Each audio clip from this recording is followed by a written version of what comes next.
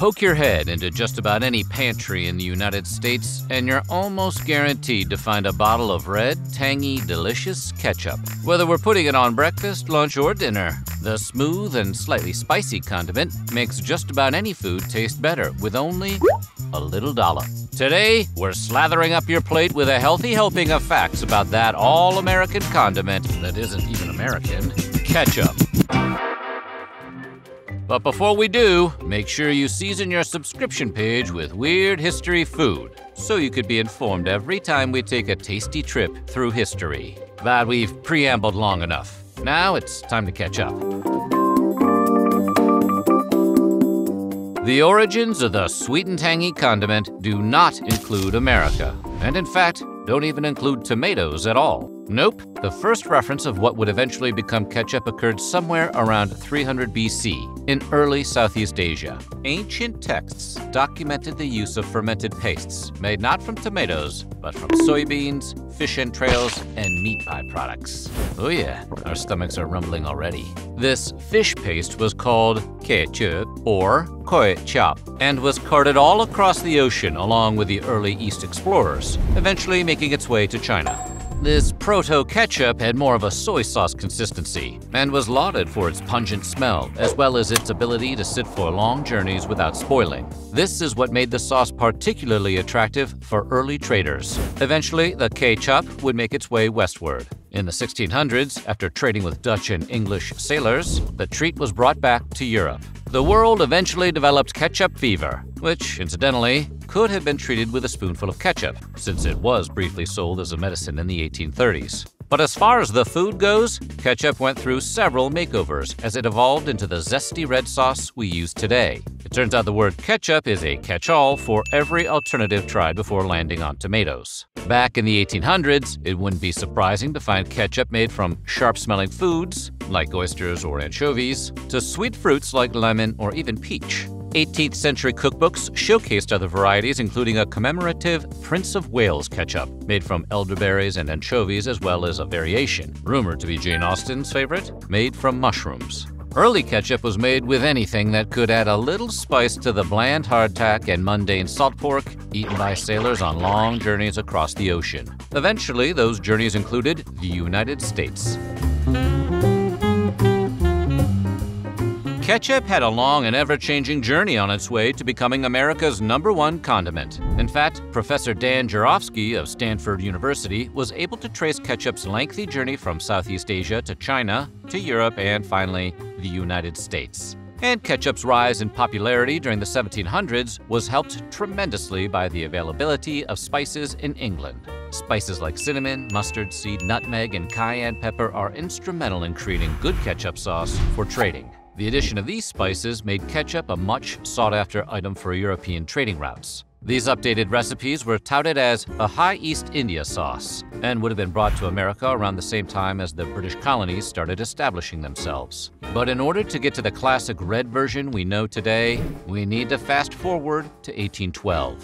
That was when a Philadelphia scientist and horticulturalist named James Meese used tomatoes in the recipe for the first time. Meese's recipe was the first to call for tomatoes, or as they were called at the time, love apples, due to their use as an aphrodisiac.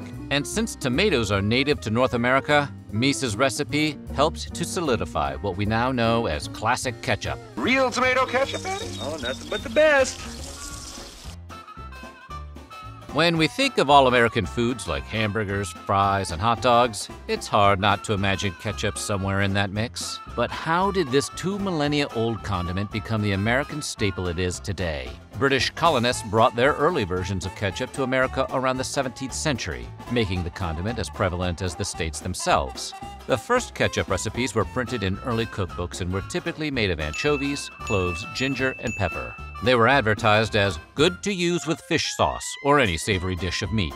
Around the time of the Civil War, American sauciers decided to drop the fishy ingredients altogether and add some of their own flair to the treat. In an effort to satisfy the highbrow American palate, the recipe was updated to include more sugar. This gave a 1-2 punch of making the sauce tastier while also combating the strong vinegar taste that was used to preserve the ketchup. As ketchup's popularity grew, so did the need for foods that pair with it. U.S. cities grew larger, and so did the number of places to eat.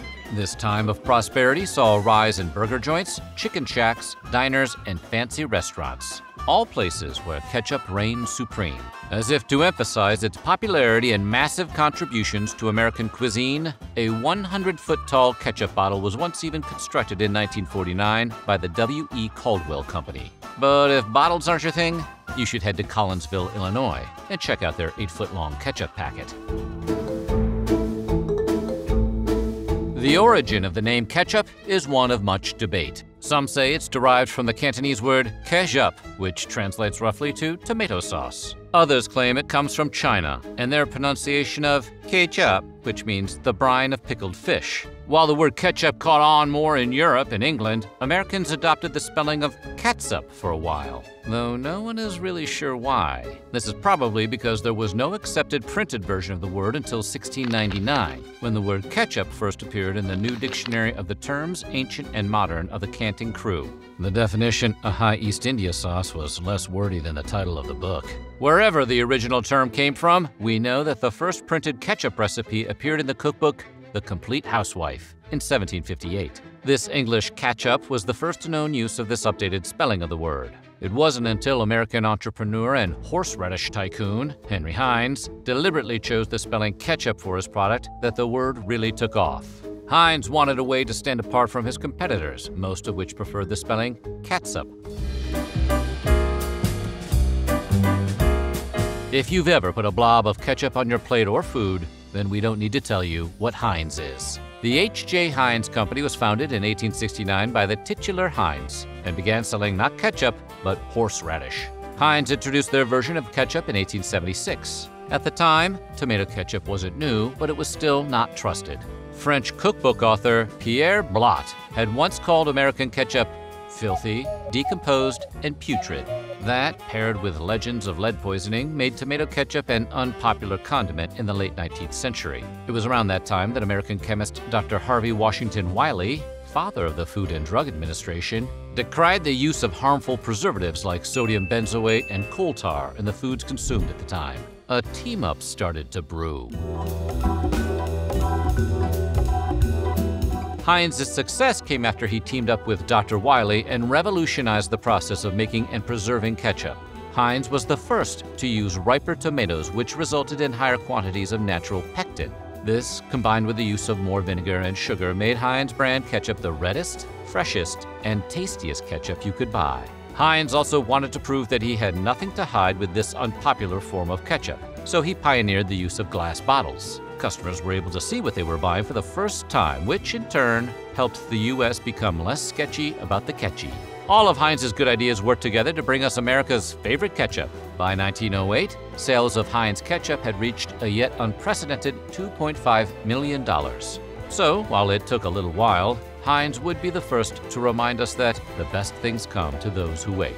So that's everybody waiting for the ketchup to pour out of the bottle. Here's a hint: slap the 57 on the bottle. This is life-saving. In addition to being one of the top 3 highest-selling condiments of all time, ketchup has a long and storied history both in and out of the food industry. In 1835, Dr. John Cook Bennett, who was president of the medical department at Willoughby University in Ohio, thought that tomatoes could be a miracle cure. So he developed Dr. Mill's compound extract of tomato, a hygiene pill that claimed to cure rheumatism, the flu, headache, and more.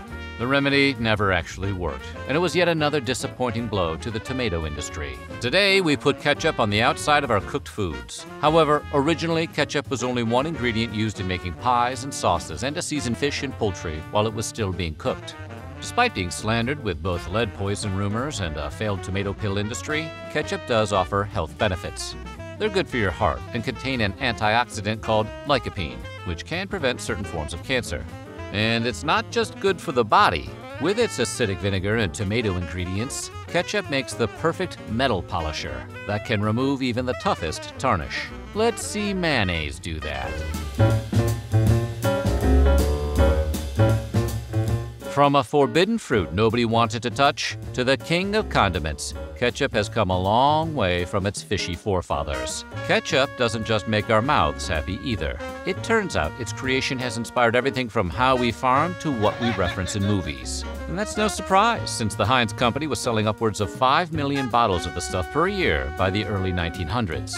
The demand for the condiment was so high in the 1960s that it forced farmers to innovate tomato breeding and harvesting.